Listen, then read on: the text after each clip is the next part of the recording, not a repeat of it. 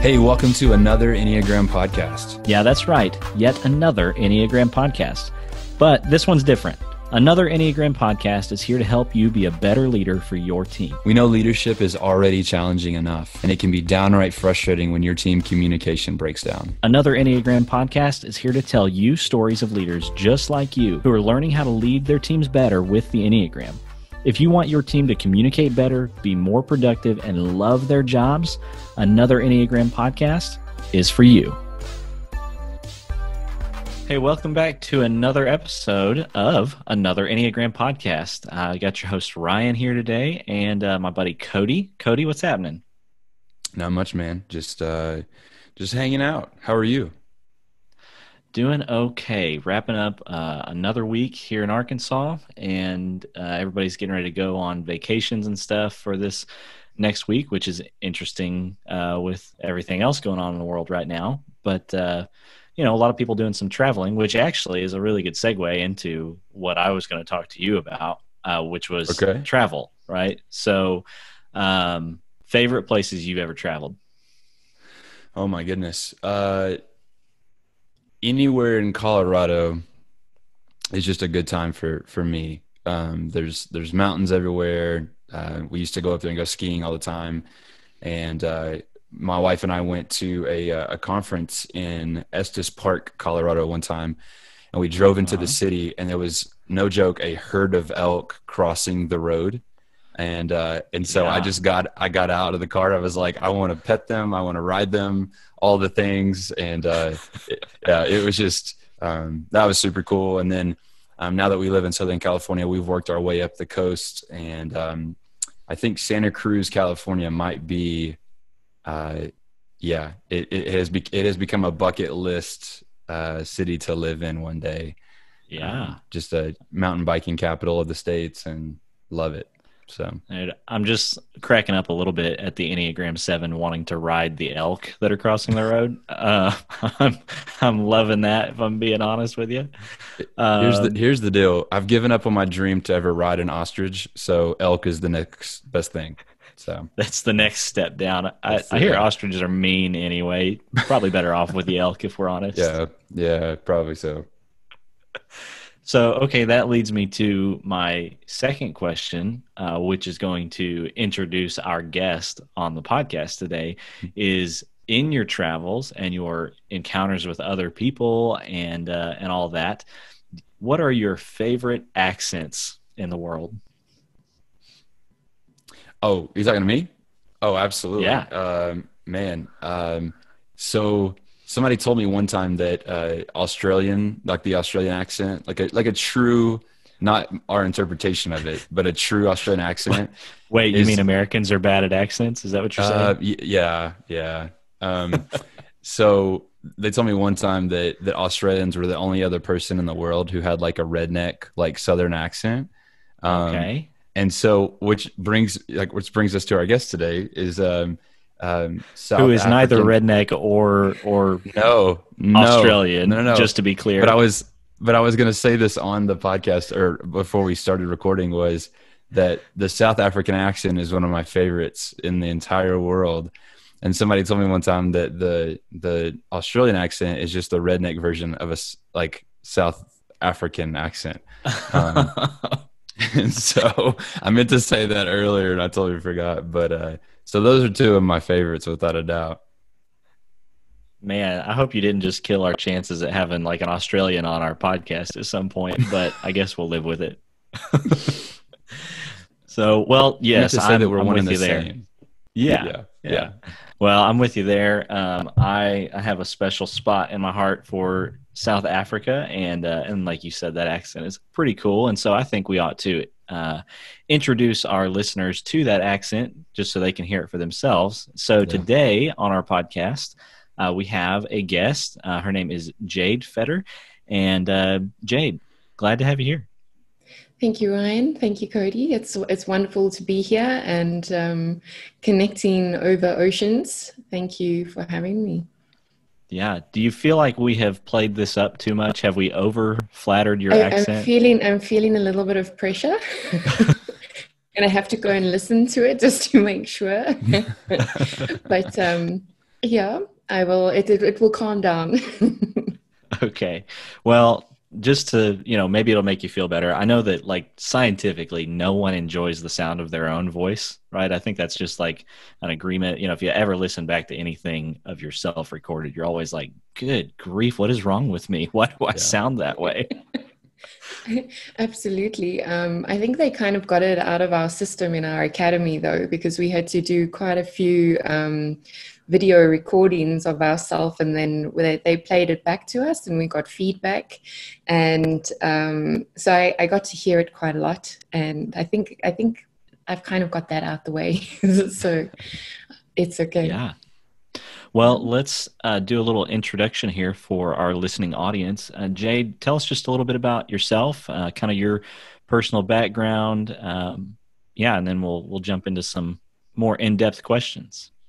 Sure. So I have actually come from a financial background, and through all of that, I've always loved understanding why people do the things that they do, what makes them tick, what makes them function and have certain behaviors. And I got to a point where I decided that I wanted to study some more. And a friend of mine said to me, why don't you have a look at coaching? And I had no idea what that was. I think here in South Africa, it's fairly new. The industry is fairly new. And I went on about a 6-month research spree, having a look at who could I study through, how does this work, what actually is it? And I got to Creative Consciousness International, and I signed up beginning of 2015. And I've loved it ever since. It's my absolute passion. And then from there, I've just added methodologies or other modalities of work onto the consciousness coaching specifically. So I added in the Enneagram, I've added in kinesiology, so various different things which I kind of put together in a holistic package. Yeah. Wow, that's amazing. So if you find your profile on LinkedIn, one of the things it says there is that you are a consciousness coach. So explain to us what that means. What is a consciousness coach? So it is a coach that creates awareness. Our methodology, actually, what we do in every session is we give our clients what we call an awareness creation. And that builds on their consciousness. So ultimately, them becoming conscious of things they weren't conscious of before. And they can implement it throughout their life across all the different areas, whatever it is that they're working on, they can implement those awareness creations into life. We look at things like expectation and assumption, and how the effect of having an expectation and assumption actually causes you to fall down into complaining, into frustration, and then how to get out of that. So our methodology is specifically working with a person's consciousness and creating awareness for them. Wow. Cody, what you think? That's incredible. Like I love the language there. I love we spend a lot of time with our staff talking about awareness and just drawing attention to those red flags of when we start to dip into unhealthy aspects of our not just personalities, but just our life and our history and our development. And so the fact that there are specifically people who are coaching and doing that kind of stuff, I love that. That sounds awesome. And I love that you said red flags, Cody, because that's exactly what we say to people, to have a look at. What are your red flags that indicate this? And then they know that when they see that flag, then they're going into potentially an old pattern that they can actually now choose. When they've become aware of it, they can choose something different. That's amazing. Yeah, I love that. I generally talk about it in terms of like a rumble strip. Like, I don't know if that's what it's called in South Africa or not, but like on highways and stuff, if there's like a rough section, on each side of the road. So that way, if you accidentally start to drift off into it, you can, correct. So I don't know what that's called there, but you could call it a rumble strip here. But it's kind of that same idea. Like, oh, when I start feeling this, that's a warning sign to wake up and course correct, right? Before you actually do some real damage. Yeah. So absolutely. Jade, give us a little bit more insight into just what it is that you do. What kind of people are you working with? What brings people to you for coaching? So where I've been focusing recently is in the entrepreneurial space, business owners. So almost in startup phase, in sort of a year or 2 years into a new business, people transitioning from a career, in being employed into being self-employed and in sort of the executive leadership space. And it's all been in actual personal development. So I like to call it, I actually call myself a self-discovery artist.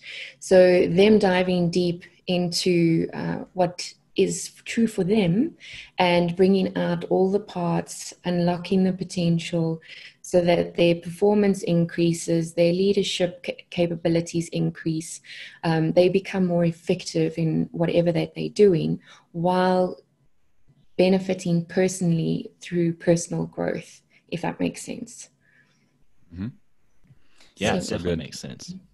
Yeah. Keep going. So, no, yeah, sorry.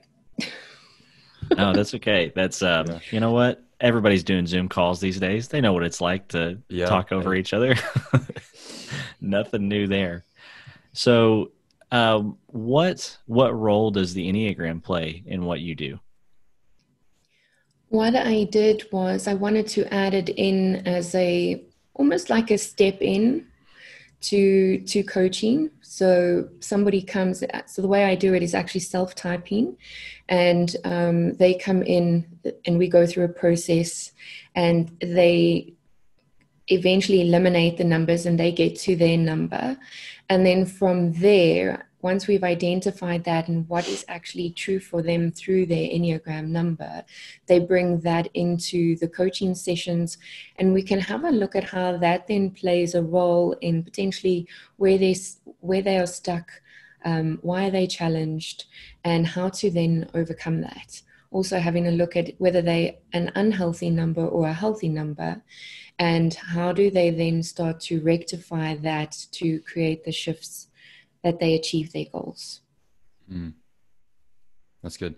Jade, how long are these, how long are you keeping your clients for? Like, is this a short-term type coaching, or are they signing a contract with you for an extended amount of time, or what does that look like? So it's 12 sessions. I call it a coaching cycle. So they sign up for generally 12 sessions. If it's something quick, then it would be 6. And the Enneagram would be the starting point, and then from there, goal setting, and then going into the coaching process. So and then I've had clients, once they finish the 12, then they start again on something different. So it's really a nice, what I like to call it, unfolding process. That's awesome. So tell us a little bit about just your Enneagram kind of journey. I know, I'll let you tell what your number is and everything. But yeah, tell us how you first discovered it and what that's meant for you along the way. Okay. I've got to show, I don't even know how I discovered it. I think my friend actually mentioned it at some point, and I was like, "Ooh, what's that?" And because I've added so much, the minute I hear something new, then I go and research and I have to add more stuff on. And when I found that, it's 9 personality types and it has so much information in it, it can support you to learn so much about yourself, was then what set me off into having a look at, okay, where can I actually learn to do this? And we have a company here called Inner Life Skills. And I'm part of a networking group, and one of the ladies in that group was actually studying coaching through that. So it was funny how it's all just connected, and she was going to do the Enneagram self-typing course, and she said, come and join me, and I did. And I've just loved it. I think it's a beautiful way to have a look at who you are at the core. And I could see how I could just bring that in as a different layer for my clients to explore themselves. Have you seen Enneagram, like, has it come and impacted anything outside of your work? Like, do you have friends and family members and whoever that are into it, or is it pretty much just only in the coaching sphere for you? It was actually more the networking group. It became quite a big thing in the networking group. None of my coaching friends were really familiar with it, except for now my partner that I'm collaborating with. She went and she did Integrative 8 Enneagram, I think it's called. And she loves it. She lives now. It's like everything. And she always tells me, Jade, remember that you need to do this and you need to integrate this.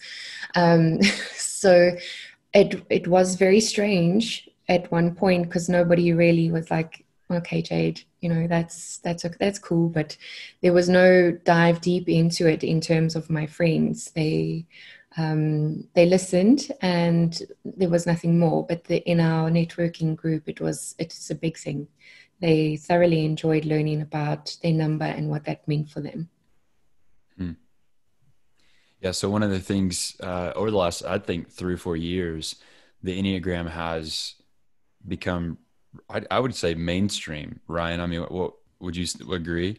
Like, kind of mainstream in the States in regards to. It's definitely a lot more popular. I mean, it seems like it gets more popular every year right now, for sure. For sure. Have you seen that in South Africa? I mean, is it something that that just people and just the general public have culture gravitated kind of towards? thing? Yeah. There's like pockets of it. So if you get to certain, I would say probably groups of coaches, then yes, there's definitely pockets where it's the thing. And as I went through more coaching and I met more coaches, different types in our consciousness coaching sphere, there's a few, but I've noticed in other sort of coaching methodologies, maybe NLP, there's more. So it's pockets. And I think it's getting bigger. I do think it's getting bigger. They're running the Enneagram trainings more often here. So you've mentioned that you were an Enneagram 9, right? So what has that meant for you personally? Like, how has that been beneficial for you to know that? I think what was the funniest thing is the trainer said to me that a 9 thinks that they all the numbers, and he obviously started at 1 and he went through, and as he was going through all the numbers, I was like, okay, I could be that one, I could be that one, and and I was identifying with every single number. And then it got to a 9 and I was like, no, absolutely, I know that's what I am. And I think the beauty in that was understanding those types of things, like why I would feel that way, if that's actually typical, kind of then helps me to make sense of me. And the biggest thing was with a 9 being able to either impact their environment or choose to not impact their environment. Having that flow, I think, was the biggest thing for me, because if I put myself in a networking space, and I just started doing it at that point in time, very much introverted, and walking into a room full of people that I didn't know was very, very scary. And the impact on me of that, and understanding that that's how a 9 actually gets impacted, and that a 9 can choose to go and interact or to pull back and sort of be with themselves, and having that, knowing that I had that choice, knowing that was, and I say this in inverted commas, normal, and not thinking that I'm actually wrong, that I'm weird, or that there's something wrong with me that I feel this way. So, and it's a lot of different things about the 9, wanting to create peace and harmony. It makes me understand why I'm mediating all the time between people. And it was a big eye opener. Yeah, I love that. Yeah, there's so here on our staff here, we have three nines that I've worked really closely with for, I mean, good gosh, I mean, 8 years now. And they started off as friends and then bandmates. And then now, we're on staff together at this camp. And I tell them all the time that it's really beautiful to watch a nine go from that idea of peacekeeping to then peacemaking, because peacemaking is kind of like a term of war. There's so much action that goes behind that term. There's so much action that has to be taken to make peace in environments and cultures around them. And so nines honestly have been like a challenging relationships in the past. But as we've kind of grown into this and developed this language using the Enneagram, it's really cool. And I'm so thankful to have so many of them around. And they keep me grounded, but at the same time, I'm learning that they're a lot more disciplined than me as well. And when they're healthy, and so that definitely inspires me. So it's really cool. So maybe this is a little bit of providence or good luck or something here, but Cody, you work with a lot of nines, like you said, and Jade, you mentioned that you work pretty closely with a 7, right? So let's talk about that for a minute. What have each of you guys learned about working with the other number? I'll let you go first, Jade. Oh, thank you. So I think what I've learned is that I have to, I say that lightly, give her the freedom to do what she wants to do. And then when I feel like, so for me, when it's going off track for the 9, then I can sort of rein it in a little bit, and she gets me, and she gets that, okay, she's now stepped out into that very big wow space where she's potentially a little bit uncontrollable. Sometimes the way she would do it is like she's a dog with a bone, and she just doesn't stop. And but we've really created a beautiful balance, because I ground her and she shows me how to be free. She shows me, or ignites in me, freedom of spirit. So it's been this balancing act between the two of us.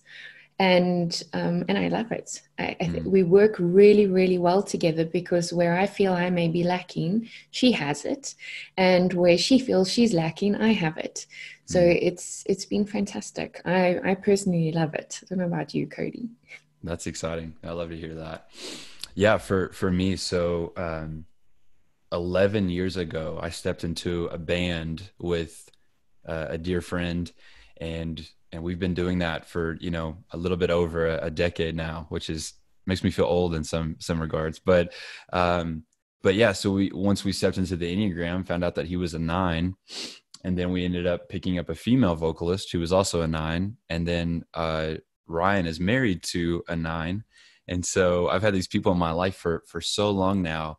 And one of the things that I've learned, and you kind of hinted at it, is that for me, I can so easily escape into the what ifs, the what could be's. And sometimes I'll come into the office and I've been sitting and drinking coffee and thinking on ideas, and I'll just come in and just, dump hundreds, or what feels like hundreds of ideas onto Kimberly, who's one of my 9 friends. And she has developed we've developed this working relationship where I can come in and kind of step into dreamland. And I start to notice that she starts asking me questions that are kind of chipping away and taking the ideas and kind of funneling them into something that is actually feasible and it's actually doable. And then on kind of the opposite side of that is that I had to learn pretty early on that we'd be in a meeting and I would share this big idea. And then I would look at Ryan or Kimberly and I'd be like, what do you think? Just like on the spot, like, what do you think? And they're like, like they, because they process differently than me. And that was one of the things that was so beautiful for us to understand, is that before a meeting, I would shoot them a text message and say, hey, today we're going to talk about A, B, and C.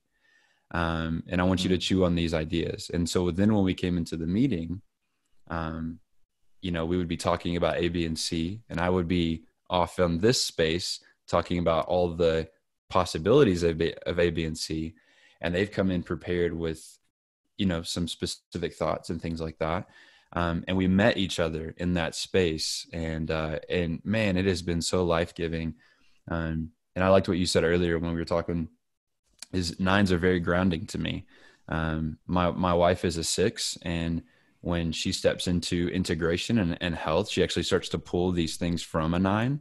And even in my marriage, we've seen that some of those characteristics are so helpful for me on a daily basis. And so, yeah, 7s and 9s, I think, we need more of them, right? More working relationships with 7s and 9s. So that's awesome.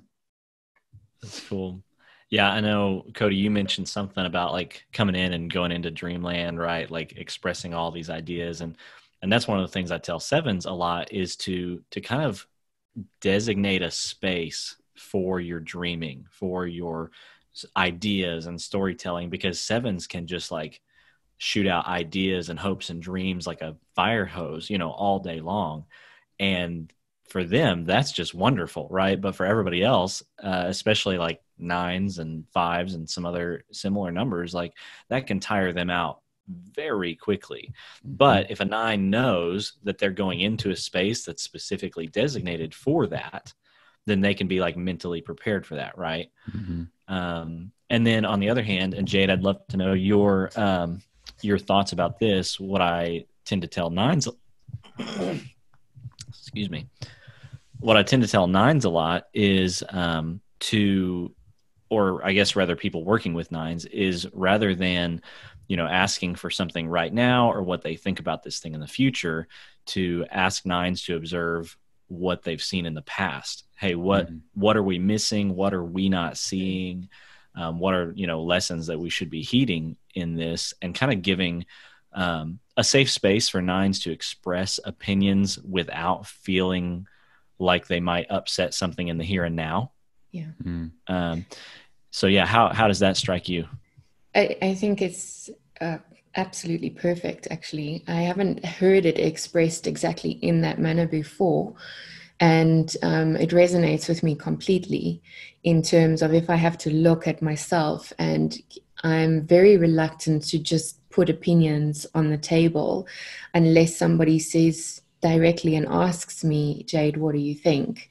I've gotten a little bit, I would say, better in terms of being able to self-express, but it is a challenge sometimes. It depends who's sitting in the room, how comfortable I feel, how safe I feel, and then being able to open up. So I think that's a beautiful thing of advice to actually give to people who are interacting with 9s, because I think often people get very frustrated if I have a look at, and they seem to think it's, so I know we have that withdrawal, and I think they almost think that we do it on purpose, and it's, we don't want to add value or something, that's kind of how I get that it might play out in their mind, and it's not that at all.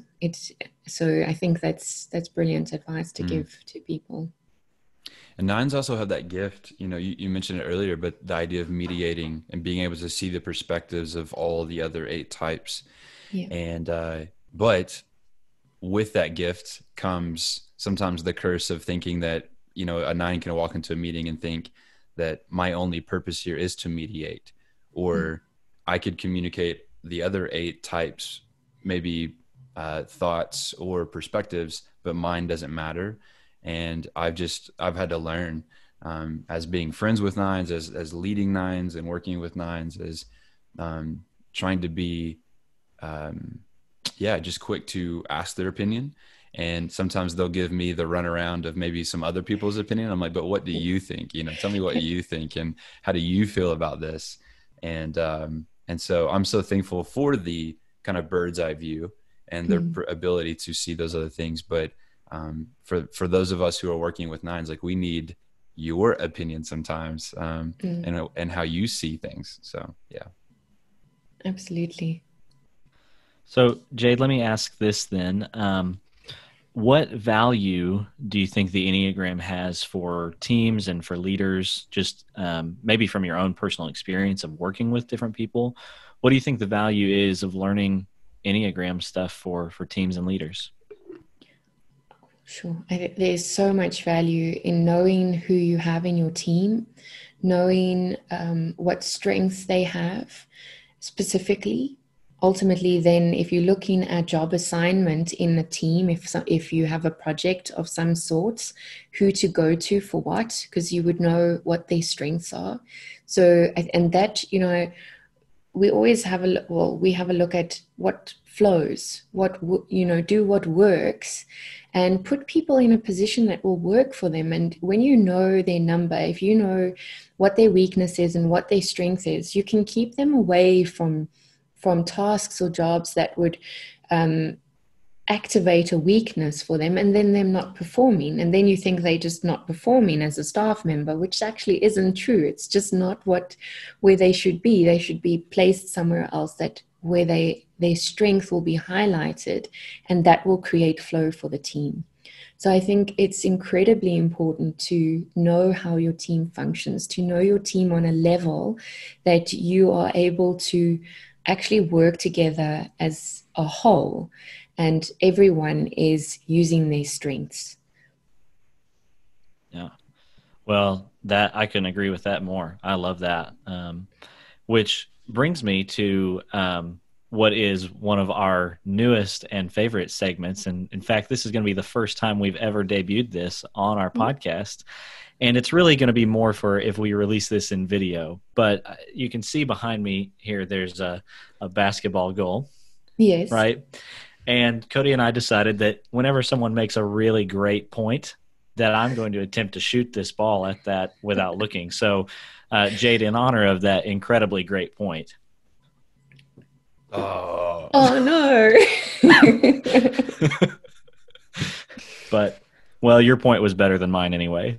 So, no, I love that. I think that was that's great. And like I said, I couldn't agree more on that. Yeah. I think that's fantastic. Yeah, well said. Well said. I two things that you said that I'm going to steal.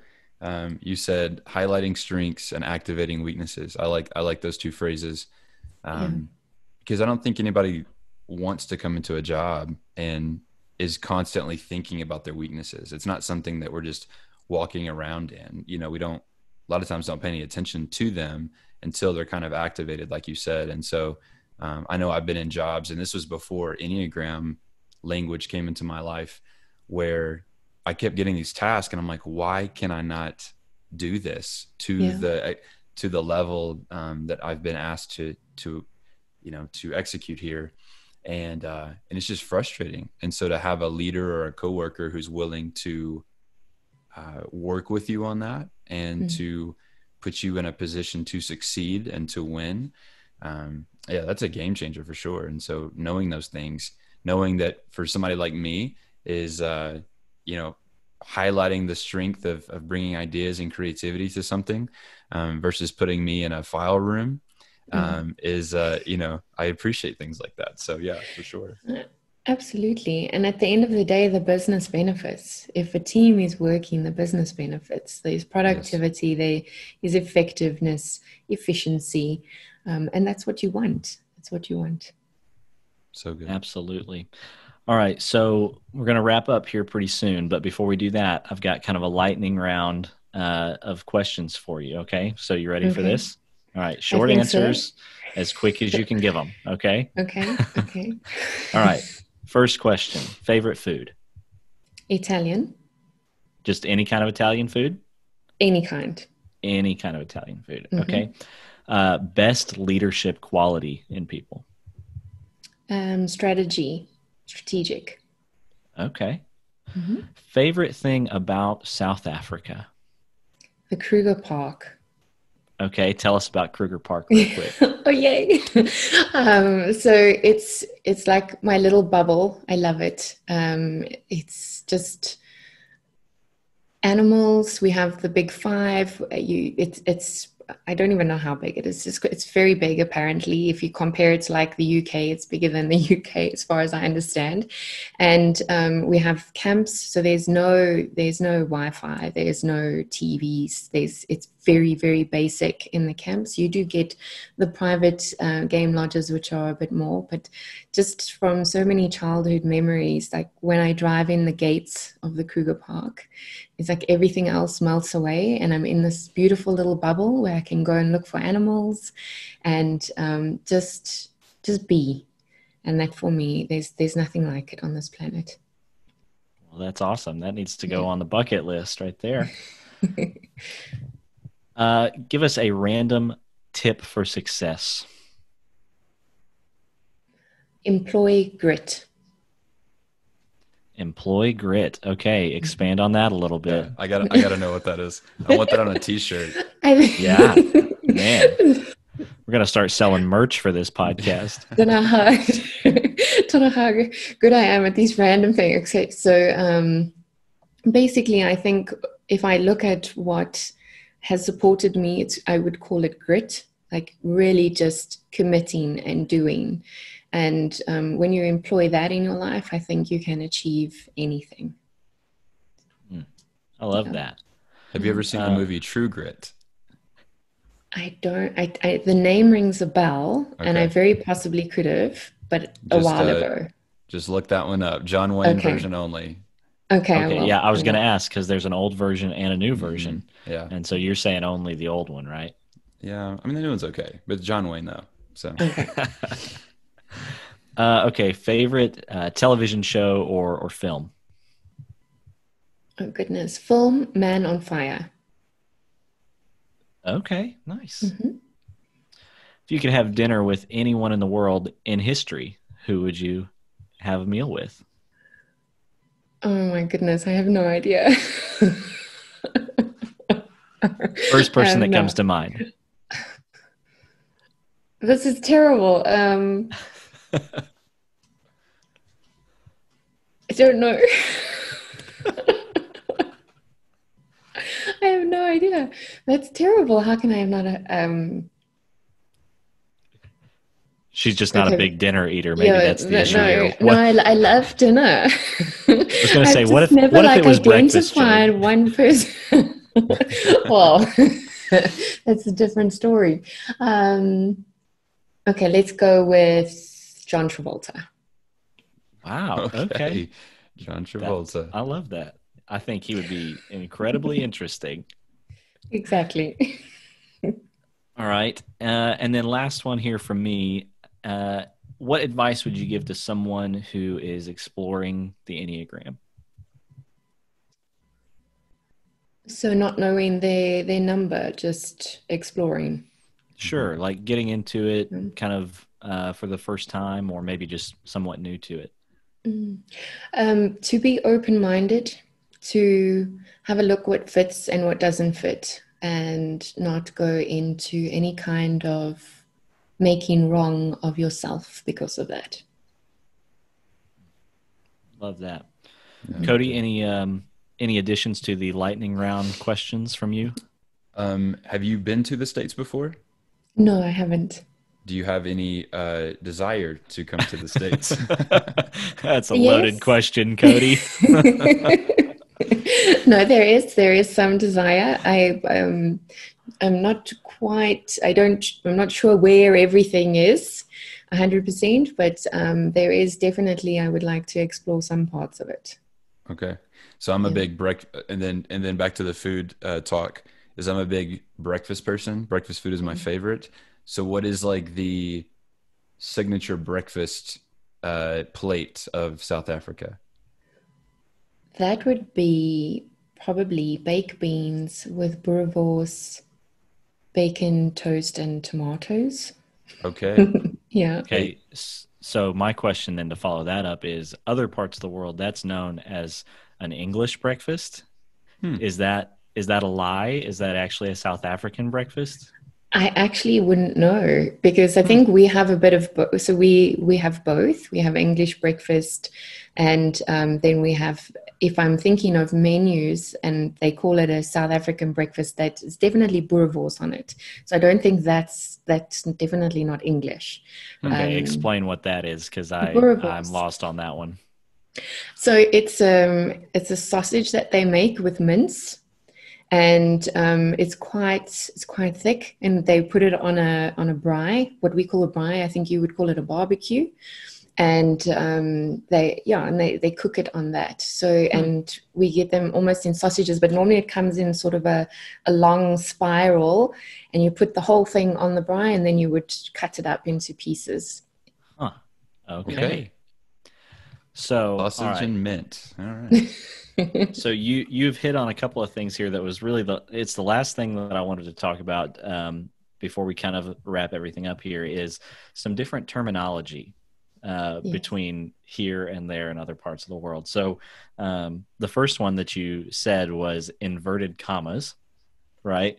Which we would just call air quotes. Oh, really? Right? Okay. Air quotes or inverted commas. Barbecue, that's a controversial one, depending on where you are in the United States, because for some people, a barbecue is the instrument that you're using to cook on. But for other people, and these are the people that will get in fights with you about this, barbecue is a style of food with certain spices and sauces and things like that. And so you called it a what? A braai. A braai. Yeah, okay. It's spelled BRAAI. Oh yeah, okay. I have actually seen that a little bit. Okay. All right, so then I'm going to try to come up with a few other things to see what you call them.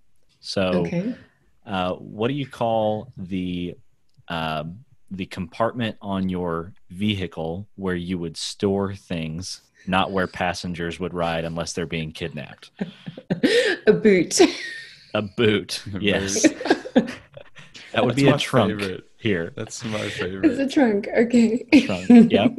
What about when you go to shop for groceries and you are buying more things than you can carry yourself, so you put them in a... trolley. In a trolley. A trolley? Oh, that's so cool. Yeah. Cody, what is it in California? We put people in trolleys here. We just call it a cart. That's okay.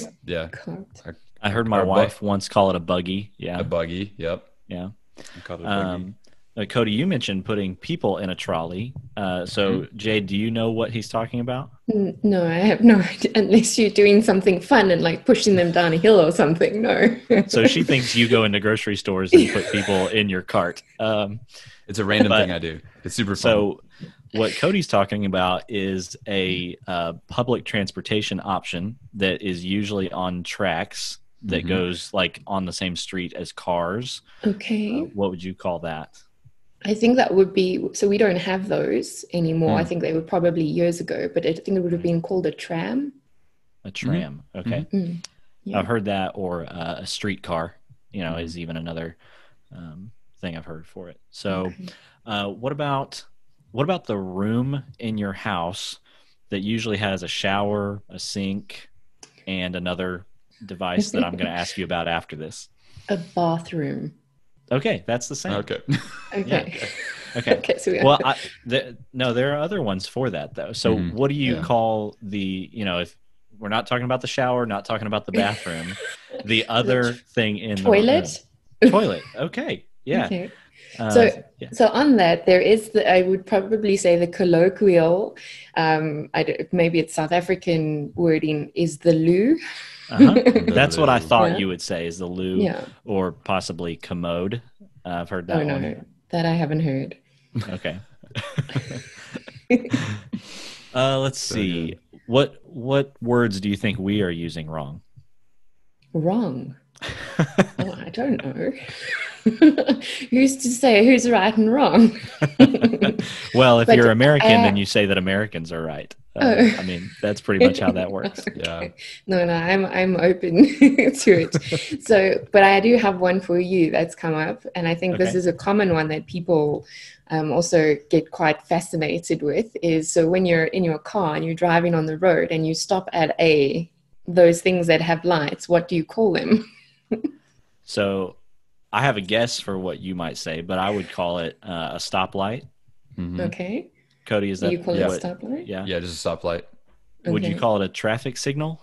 No, we call it robots. No? Robots. Robots. It's a robot. Yep, I would not have got that one. Yeah. Is that kind of a generic term? Do you use that for other things, or just the red light, the stoplight? No, so it's for the whole thing itself. So whether it's green, orange, or red, it's a robot. That's awesome. I'm gonna start saying that. That's great. So I'm leaving today with trolley. I'm gonna go to the store and grab a trolley next time. And then here's the one I wish I could work into my just everyday diction, would be how you say process. Can you say it? Process? Yeah, I think that's the coolest word. Like when really? people, yeah. Like there's a show that I watched. It makes you sound smarter when you pronounce it that way, doesn't it? It really does. Yeah. But I have no South African accent, so I'm just gonna work that one in one day as we talk and be like, yeah, we need to work on our process. Yeah, I'll work on it. So I was kind of laughing, like we were talking earlier about something, and I got in my head and was kind of laughing about this. But one of my favorite things to look up on YouTube is people from other countries doing an American accent. So can you do? Oh no, please don't. No, that's not gonna. I think about the only thing that I could do is the y'all, but no, it's not. Okay. I'm really not good with accents. Okay. Yeah. Well, don't feel too bad about that. Where I live, y'all is extremely common, and it makes me uncomfortable. I'm like, that's not, I don't think that's a real word. Come on. I don't say, I mean, I grew up on like a pig farm in Arkansas, and I don't say y'all very often, but I do say fixin' to, and people in California hate that. Like I'll say so like, I mean, like if, I don't know if you use this word in South Africa, but we would say something like, I am fixing the sink, or, the sink is broken, so I am fixing it. Yes. But where I grew up, you would say, hey, I'm fixing to go to the store. Like is in preparing to, or like getting ready to. Getting ready to, yes. And people in California they call me out on it every time. They'd be like, Cody, what are you up to today? And I'm like, oh, I'm, fixing to go on a bike ride. They're like, fixing to? Yeah. Sorry. It's the way it is. So. Well, thanks for joining us on Words Are Funny podcast. But we may have to run this segment as its own little piece somewhere. I was just going to say, you'd have to create a whole new podcast for that. Yep. Invite international people over. Oh, yeah. That would be so fun. That would be fun, actually. Well, Jade, thanks so much for being a guest on another Enneagram podcast today. And we appreciate having you on and just your insights on stuff. You made some great points, even if I missed mine. But yeah, enjoyed having you on here today. If people want to see what you're working on, follow what you're doing, connect with you, what's the best way for them to do that? Definitely Facebook. So Jade Self-Discovery Artist. I have my page there. Same on Instagram. And from there, they would be able to contact me via email, cell phone. So all the information is there. That's awesome. Awesome. Thanks so much. Cody, anything else before we sign off? No, I'm gonna hold tight to that self-discovery artist. I think that's a really cool way to describe what it is that you do, and hopefully what we're doing for the people we're engaging with the Enneagram. So thanks so much, Jade. It's been awesome having you on. Thank you both. It's been a pleasure. All right. Thanks, Jade. I'm sure we'll talk soon. Absolutely. See ya. Bye.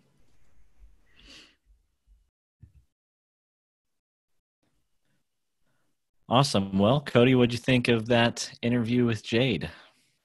Man, it's just so cool to hear somebody's perspective from, I mean, literally around the world. Yeah. And that they're using, just such a great tool to invest in leaders and business leaders and things like that. And so, so cool getting to talk with obviously someone with that accent, but then somebody that's been trained and educated. And I love that, like the self-awareness artist or self-discovery artist is what she said. I think that was so cool. Yeah, I've enjoyed talking to her. We connected a couple weeks ago. We're in like a networking group. It's a global thing that we're both involved in. So I kind of connected with her through that. And yeah, she's just been really cool to talk with, not just with Enneagram stuff, but she's just been helpful to me in a lot of ways. So I appreciate her and appreciate her coming on the podcast, and loved the things that she had to say. So any other thoughts before we wrap this up? No, man, just for those of you guys who are listening, I think there was a little bit of insight today into 7s and 9s world. And so if you've got any of those people on your team, man, take some of those thoughts that Jade shared, and just love those people well, lead them well. Yeah. Love that. Hey, if you're listening and you like what you heard here, let us know. Comment on our stuff on Instagram. It's Another Enneagram. Also, reach out to us on all the social media platforms, all that stuff, and share stuff. Man, if you like what you heard, please send people these episodes or tag them in our Instagram posts, whatever it is, and then give us some reviews and ratings and all that stuff on social media and in the podcast world. I don't know where you're listening to this thing, but we appreciate you listening, and we will see you, or you'll see us or hear us, I guess, on the next episode of Another Enneagram Podcast. Hey, thanks for joining us today on Another Enneagram Podcast. As fellow leaders, we know it can be frustrating when it seems like you always run into the same problems on your team with the same people.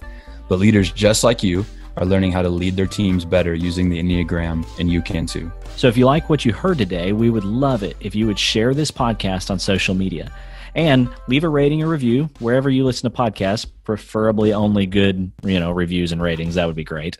If you'd like to connect with us, you can find us on Instagram. We're at Another Enneagram, or head over to our website, anotherenneagram.com. Thanks for listening, and we'll see you on the next episode of Another Enneagram Podcast.